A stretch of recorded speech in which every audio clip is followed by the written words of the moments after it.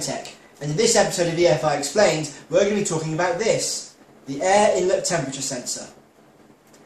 So what we're going to cover is what they are, how they work, their use with electronic fuel injection, how to test them, what to watch out for when using them, and some further technical EFI information. Now this sensor is very similar to the coolant temperature sensor video, so if you haven't seen that already I suggest you have a look at it by clicking the link below.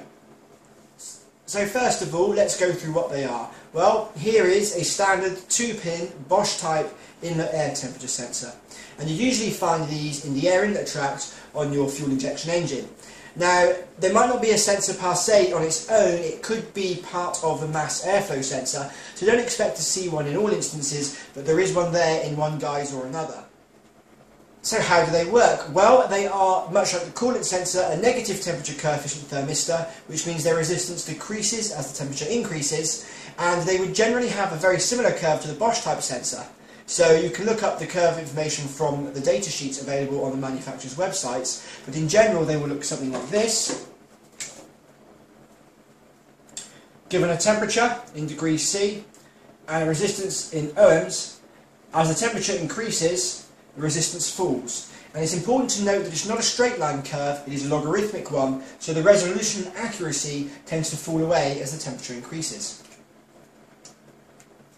Remember, of course, that every type of sensor or every part number of every sensor will probably have its own characteristic curve, and so here you can see some examples of other brands of sensors and their characteristic curves. And of course, other sensors may not have this connection. As stated, they may be in the mass airflow sensor, or they may look like this, which is a Ford type air temperature sensor. So let's go over how these sensors are used in electronic fuel injection.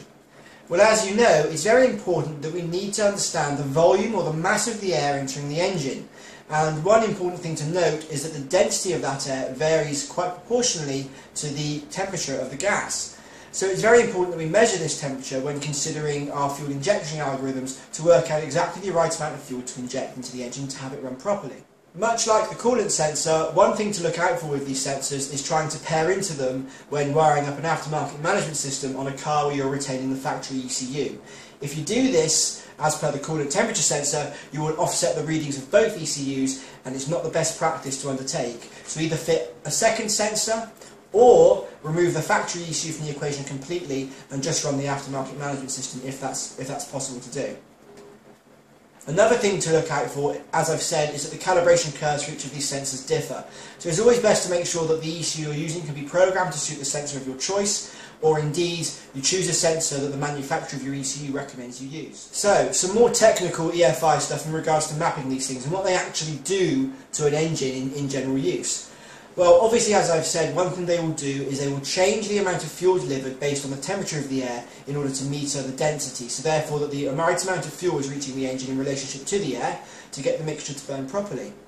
Another thing they might do is when the intake charge becomes particularly high, such as on a turbocharged or supercharged car, it may start to pull timing or retard the ignition slightly to help inhibit knock and stop pre-ignition from occurring. And that's all there really is to the air temperature sensor. There'll be much more information coming in the following mapping videos, but until then, if you haven't already done so, please subscribe, and thanks for watching, and we'll see you next time.